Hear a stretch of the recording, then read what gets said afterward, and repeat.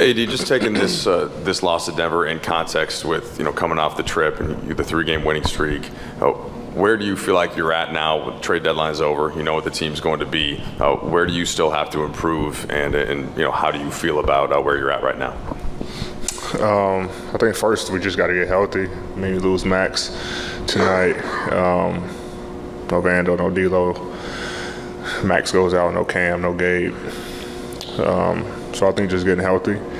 But the effort was there tonight. You had a lot of breakdowns for threes late in the game. Just breakdowns overall where they scored. But, I like where we are as a unit. I think that just overall we just got to get healthy. AD, after it was tied at 104, where did it just go wrong for you guys after that point? Missed shots and then breakdowns. Had a breakdown. I was going Jokic, and he kicks it to in the corner for 3. Austin gambles. Try to get a steal, another 3. Michael Porter. So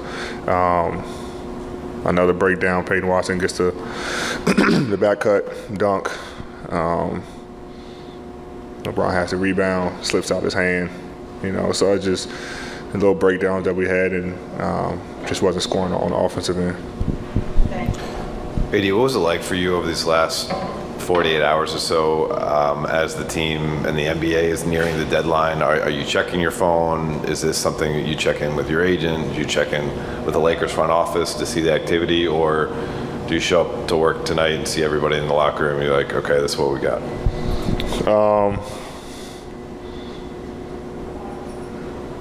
It's hard not to check. Just on like Twitter and stuff like that, or X. But but for the most part, I'm not, really checking or things like that. We got 3 kids at home, so I don't really have time to just be on my phone like that. But if something was happening, the front office usually calls me, or send a text, RP, and just tell me what's going on. No news, so I figured nothing was probably going to happen. But this is our team. This is our team, what we're going to have, and like I said, once we get guys healthy, we kind of get back into our groove. But very, very, winnable game tonight. Down the stretch just kind of hurt us. And then, got another one, with another tough team coming in here tomorrow. AD, one of the themes in the matchups with Denver has been a lot of talk about the 2-man game with Jokic and Murray, and how a lot of times you guys kind of know what they're running, but it's still difficult to stop. Austin mentioned tonight it felt like the last few minutes they were just running the same action over and over again. How difficult is that to contain, and what do you feel like you guys can learn from the way that it went in crunch time tonight, kind of moving forward when you guys play these guys again? Yeah, we'll go back and watch it and kind of see. But I think the easiest thing, just off the top of my head, to do is just switch everything and keep the ball in front. Obviously, they'll put a smaller guy on Jokic. And so it kind of puts us in rotations unless, we put Bron on Murray, and then now is, Bron on Jokic at the end when we switch it. But, they kind of get to like this page of action, fourth quarter that they always run. They don't run through the entire course of the game into the fourth quarter. So we just got to be more disciplined. Like I said, I think we guarded it pretty well, but we had a lot of breakdowns where they were able to manipulate, our defense and make us pay for our breakdowns. Obviously, Jamal hit a tough shot over Bron, and then, like I said, the one Bron fumbled and they scored on. So, for the most part, I think we were solid defensively, but fourth quarter, especially late fourth quarter, we just got to be better on defensively. AD, this is a little bit of a bigger picture question, but when teams talk about kind of, the future and different things like that, so often players, the 2027 first round pick doesn't really mean anything because guys aren't on teams till 2027. You're under contract. with this team for a long time. Is it hard to sort of balance the big picture sort of health and like it might not make sense to do something today if we can do something bigger tomorrow versus sort of the immediate gratification of like maybe there's a way to get a little bit better now, if that makes sense at the trade deadline? Yeah, I mean, that's obviously for the front office to decide and, what's best for our team currently and for the future. My job is to go out there and play with whatever, guys are on the team. I don't really get too involved in 2027, 28, 29. My focus is on like right now. I'm just glad that it's over. It can kind of get a little wacky around trade deadline time. Guys hearing their name and rumors and is this going to happen? Is this not going to happen? And it can kind of get like I said, wacky for guys. And so I'm just glad it's over. And we are who we are. We have who we have, and this is going to be our team. And now, it's behind us, and now we figure out how to get some more wins and move up in the standings. AD, you just said it yourself. You guys have what you have. You are who you are. Once you guys do get healthier, do you feel like you guys have a grasp on what needs to happen so you can get to that higher level of play consistently that you guys are striving for? Yeah, I mean, when we move the basketball, when we are healthy, when we move the basketball, play for each other, play together, and compete defensively, how we did tonight and through the course of this, 3-game winning streak that we had before tonight, and the games that we showed that we can be a great defensive team. We're a tough team to beat. It's tough, when we don't have a lot of our guys, but when we are healthy and we get back right, get back whole, we play Lakers basketball, and that's high assist games, getting to the line, playing in transition, and playing defense. And we do those things. It usually turns out good for us. Hey, D, with you and Bron mostly healthy and playing at such a high level right now, considering Bron obviously is in his 21st season and nearing the sunset of his career, how much pressure do you feel to bring him another championship? I think we all want to win. I don't think that we were looking at for us right now, it's just about winning the next game. We can't look too far ahead in the future. Obviously that's the end goal, is to win every year. But it's a lot of things that we have to clean up before we even think about competing for a championship. So, obviously our organization is used to championships. I think everyone in the locker room wants to win a championship. But like I said, it's one about staying healthy, but then two, it's a lot of things that we need to clean up on the floor, on both ends of the floor, before we able to start talking about championships. LeBron, there's a lot going on today. Kobe statue, of course. Trade deadline passes, coming off the Grammy trip. What did you see with the game itself, though, with Denver and kind of where things turned late as they got to that 2-man game? They made shots. They executed.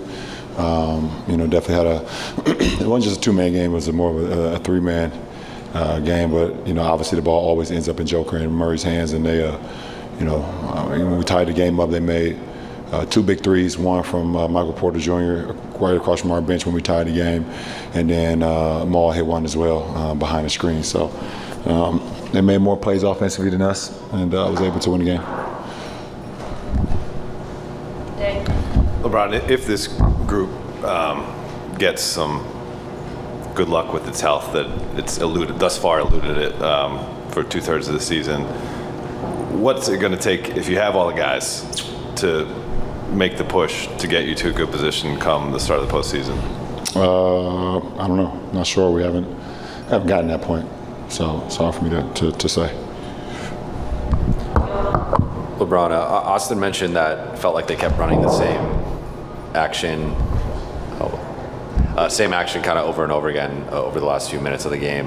How difficult is their offense to contain in crunch time when they are running the same play? You guys know what they're running, and they still are executing at that level. very good teams, they have an ability to run plays late in the game that they haven't ran all game, and have certain packages that they can go to where they can get a really good shot. But it makes it even more dynamic when you have a point guard and you have a center as great as Maul and Jokic. So it definitely helps. It helps the play calls when you have those two guys.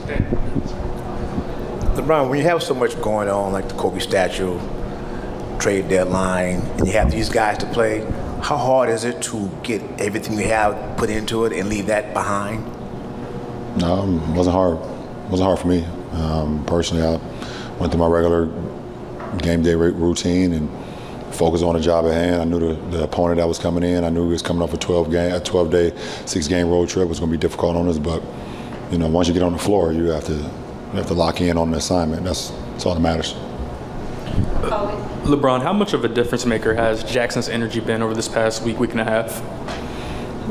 His energy, his athleticism definitely helps us for sure. LeBron, kind of along those questions, the trade deadline comes and goes and your roster doesn't change. How much is it going to be on internal growth? Guys like Jaxson figure out optimizing him, optimizing Max, and kind of these emerging players on this team as you guys over this next month try to figure this out? Just health. Max went down today, didn't return to the game, so our whole year has been about health.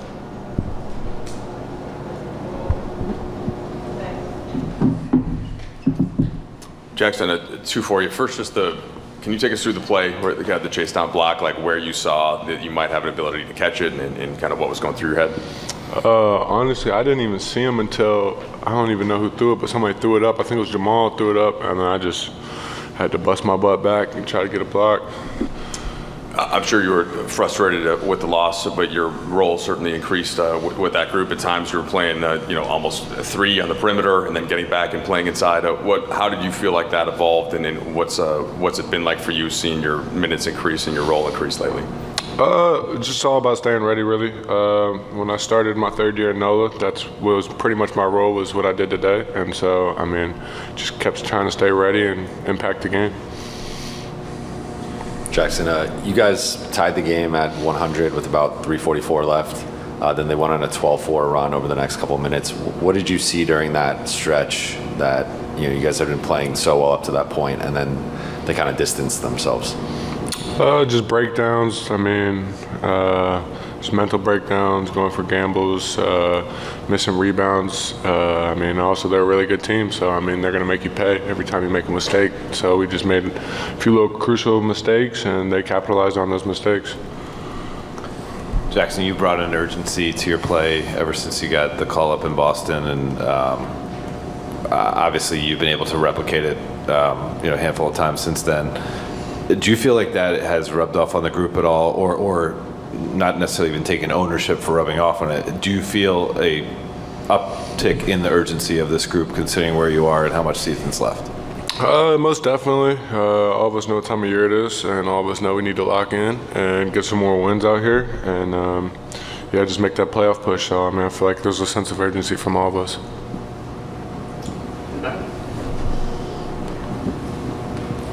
Hey Jaxson, so just curious, when you talk about that last 3-minute stretch, just how frustrating is it knowing that the game was right there, but it just kind of slipped away and there was really nothing you can do after that? Definitely very frustrating. Like a close loss like that, you make a good push there at the end. It's always frustrating, but we just got to do a little more stuff better, and that's really all we can do. Hayes, the team kind of struggled offensively in the first half, but things improved in the second half. What was the biggest change between the halves that allowed the team to get back in the game? I don't know. I would honestly just say the sense of urgency, like we were talking about. We just kind of sensed coming into the locker room that we were a little down, and we all looked at each other and said, come on, we got to turn it up, and then that was that. Thanks, guys. Austin, you're pretty familiar with those actions that Denver runs after the Western Conference Finals last year. What's the difficulty of it on the floor, and how they were able to execute, and the kind of at times it seemed like despite defensive effort, they were able to get what they were wanting? Yeah, I mean, they got to play they go to, strictly end the game, fourth quarter when they need a bucket. And I feel like we competed to guard it. And, they got a couple tough buckets. And then, they got good players.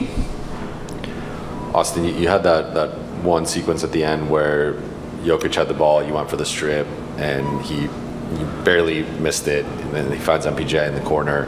What did you see on that play and kind of that gamble and then the calculation that went into it, and I guess how close you were to actually knocking the ball loose? Yeah, honestly, I thought I had it. Obviously not. And, they kept running the same play, him catching it in the same spot, and I seen it a couple possessions before that, and I seen it again, and I thought it was a good opportunity to go, try to make a winning play, and obviously, that shot me in the foot. I just need to be more solid right there, but I don't know. It is what it is, and I'll learn from it and get better. Austin, noon Pacific came and went without the team making any changes. How would you describe the energy, connectiveness, spirit of the group coming into tonight's game, knowing you guys are all you got? It's great. It's basically been the same thing all year. The vibe's been good. And now just having that, knowing that this is what we got, maybe add a piece on the guys that aren't on a contract right now or got bought out. But like I said, this is what we have, and we're confident in that, and we just got to keep building that togetherness on the court. Hey, Austin, I have two for you. One, you were able to get to the Kobe statue unveiling. Knowing what he meant to you as a kid, what was it like to be in there, to see kind of that stage of people speak, and why was it important for you to kind of change your routine to make sure you saw it? I mean, basically what you said. He was an idol to me. I grew up a Laker fan, obviously a big Kobe fan, and showing up, just showing my appreciation for what he meant to not just me but the game of basketball. And I got some friends from back home that are here that were able to attend as well, and just overall sharing that experience with everybody was super cool. And I was like a kid in a candy shop in there. I couldn't stop smiling, seeing the people that spoke on behalf of him with all the great things, obviously. But yeah, it was an amazing, experience for me. You mentioned Denver kind of going to the same action, the same play, like their kind of go get a bucket play. Do you feel like you guys have found that version of that for you guys, or is that not really? I mean, you guys have these great individual kind of one-on-one players. Is that kind of how you guys attack those moments? I think a lot of things go into, those specific moments. With the personnel that we have, there was a play that we, ran multiple times tonight that, got Bron in the pocket and was something that was working for us that we continue to go back for. But I think, with the, personnel that we have and the skill sets that we have, that kind of changes with, how the game is being played.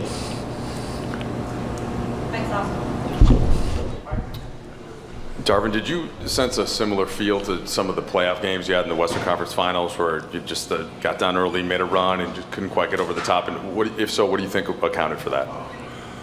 I mean, a team like that, man, they're a really good ball club. Obviously, defending champs.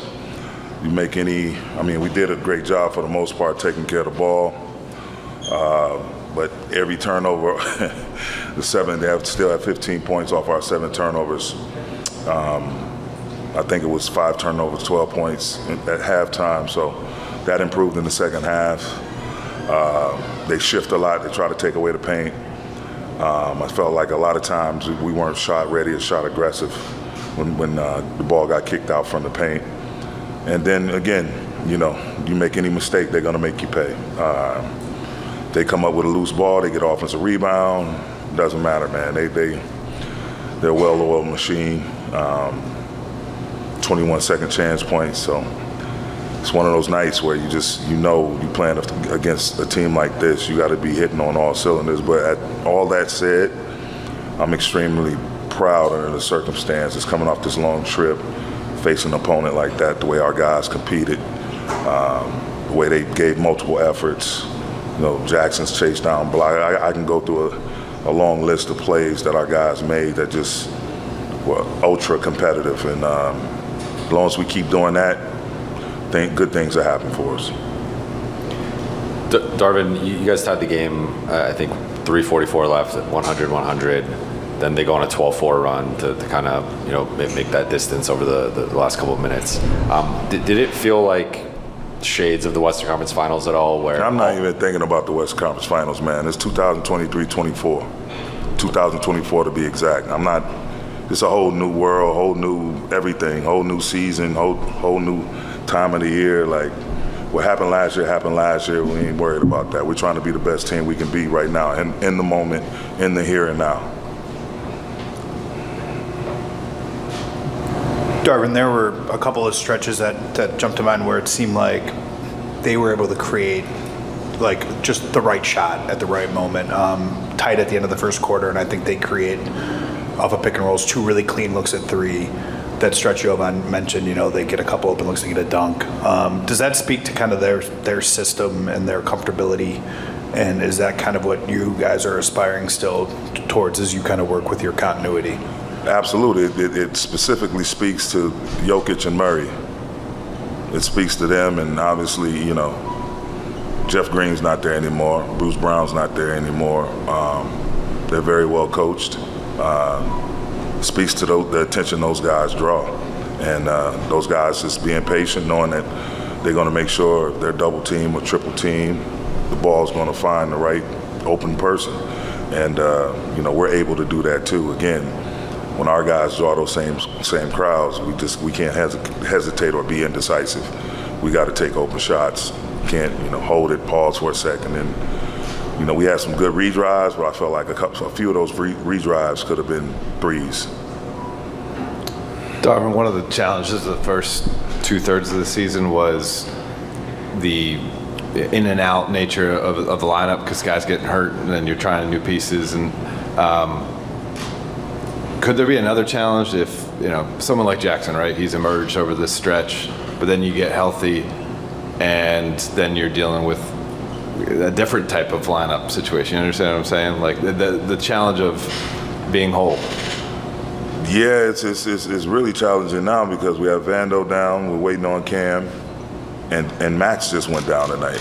So it's until we do get whole, I welcome that challenge. You know, to have bodies available, I welcome that challenge. You know, our guys, seems like, you know, we get someone playing in a great rhythm, someone is emerging, getting better. You know, Vando was rounding out in the form of his former self, and even exceeding that, he goes down. Max getting comfortable in the rotation, playing aggressive, playing good basketball, tweaks his ankle tonight. So the biggest thing is not to get discouraged, not get disappointed, not feel sorry for yourself. We just got to figure it out. And salute to Skylar and Jaxson, those guys being ready to play. You know, Rui's going to have to do more. C. Wood is going to have to do more. Our AR, TP, everybody who's available along with Bron and AD, you know, we're just going to have to figure this thing out. Darvin, just you brought them up. D'Lo and Max, any update on them or any word on what's going on with them? Well, we'll know something further tonight. And then with Jaxson, just how much did you feel like his energy raised the collective energy of the team? He's on the floor. It's great. That's what he does. And he's playing really solid basketball right now, really good disciplined basketball. His motor, man, is like none other. He got us a couple of extra possessions. That chase down block was huge down the stretch, and you know, it's just the joy he brings to the game, that positive energy, that high level energy, is definitely infectious. Darvin, given the injuries, you know, that continue to kind of happen, what would you say? You said before the game that you were using this game as like a progress report. How would you evaluate that given kind of where we are now? I mean, from the basic tenets of, being competitive, giving multiple efforts, having a next play mentality, guys playing for one another, I give it an A+. Now, you never want to be comfortable with losing. We need to win as many games down the stretch as possible. But having said all of that, I love the spirit that's within our group right now. And again, everybody is fighting their butts off. Everyone is holding the line, trying to cover for one another and playing unselfish basketball. Thanks, Coach. Thank you.